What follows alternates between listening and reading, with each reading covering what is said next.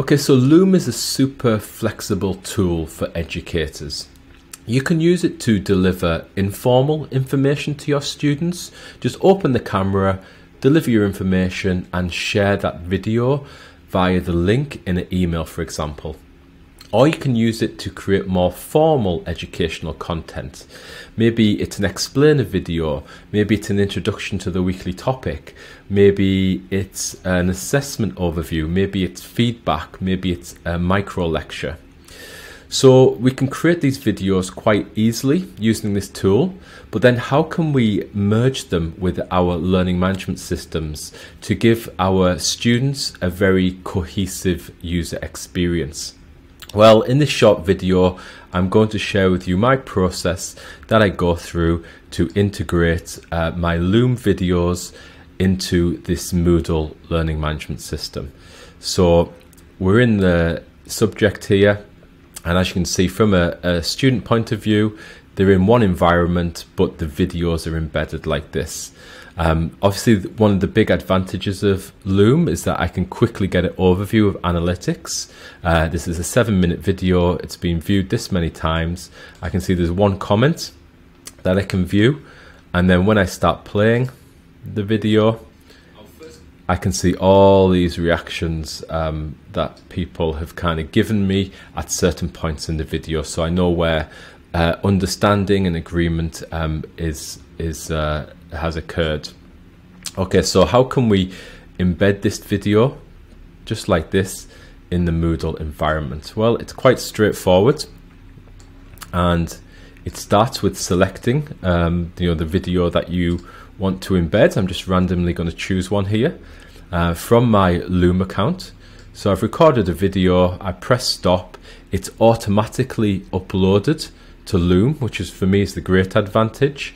And then I can review it. I can make some edits if I choose to do so. But for this purpose, I'm just going to go straight to the share button. And I'm going to look at the options here. I'm going to go to the embed option. Okay. So if I was sending the informal communication as an email, I usually choose this option and just drop it into a new email. But for embedding into Moodle or a learning management system, I go to this copy embed code option. So I'm going to copy the embed code. Once that's done, I can move away from the Loom site and go back to my learning management system. Okay, I'm going to add, I've got the editing switched on. I'm going to add an activity. And strangely enough, it makes no sense, but the activity I'm going to choose is the label, and you'll see why.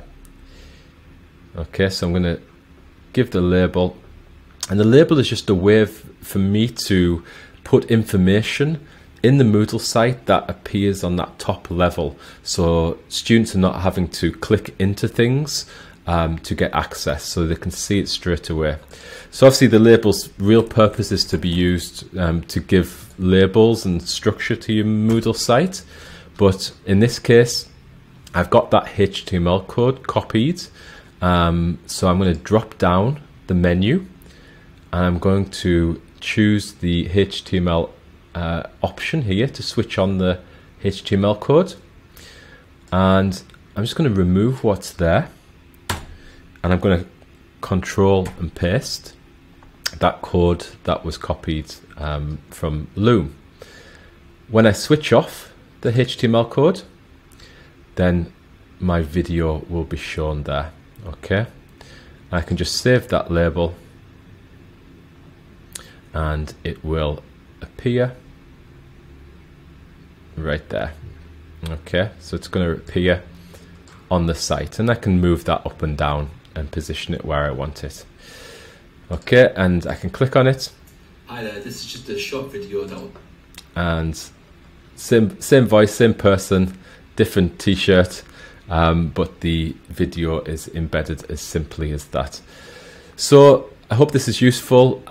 This is how you embed your Loom video into your Moodle site to get that cohesive user experience for your learners.